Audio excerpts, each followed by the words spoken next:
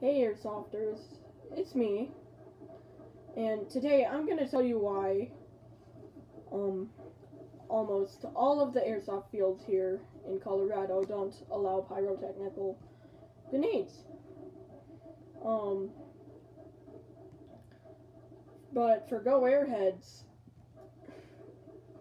they do allow pyrotechnical grenades, just only in spots where there's only dirt, not next to buildings or next to shrubbery.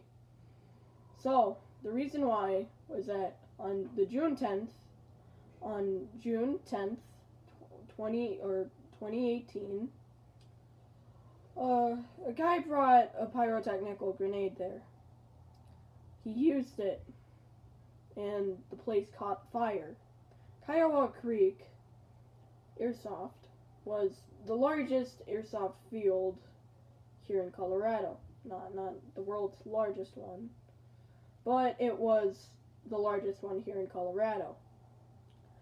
The place caught fire. I'm assuming everybody panicked and ran.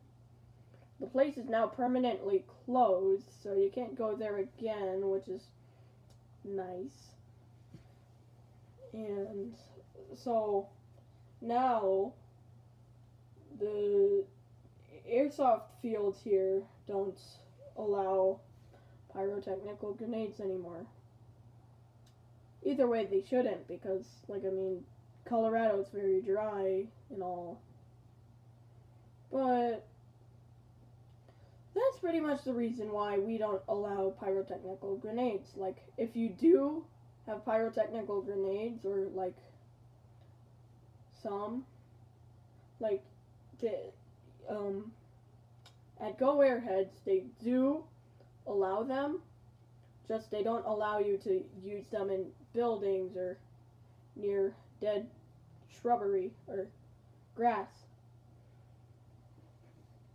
But either way, you still aren't allowed to use pyrotechnical grenades. Well, now you know the reason why in Colorado, here in Colorado, they don't allow pyrotechnical grenades. Alright, see you guys later.